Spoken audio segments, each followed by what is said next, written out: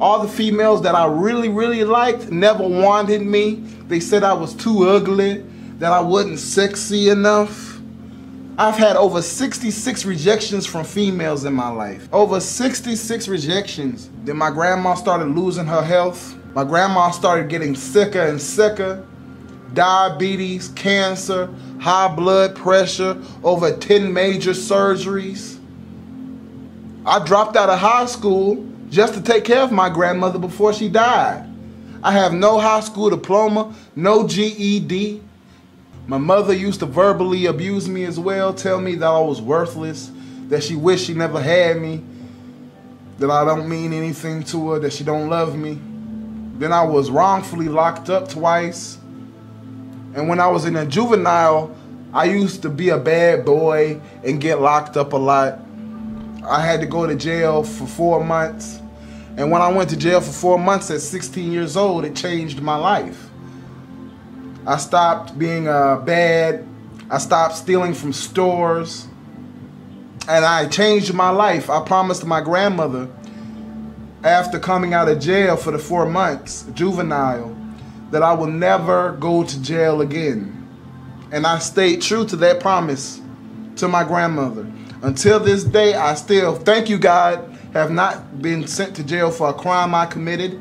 Not that I commit crimes. My Uncle Kevin comes to find out he was having sex with my older sister. He got her pregnant. Not my Uncle Brian, my Uncle Kevin got my older sister pregnant.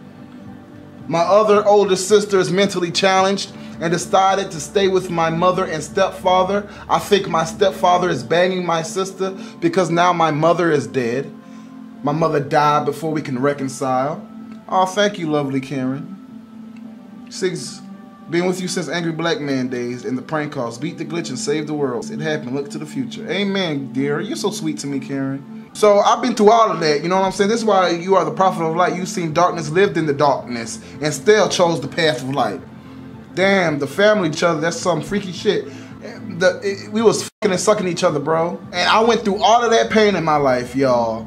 And then I came on YouTube. I worked hard on YouTube for years. For years. I worked so hard, y'all. And then they took the one thing that made me happy after my grandmother died. My grandmother later died.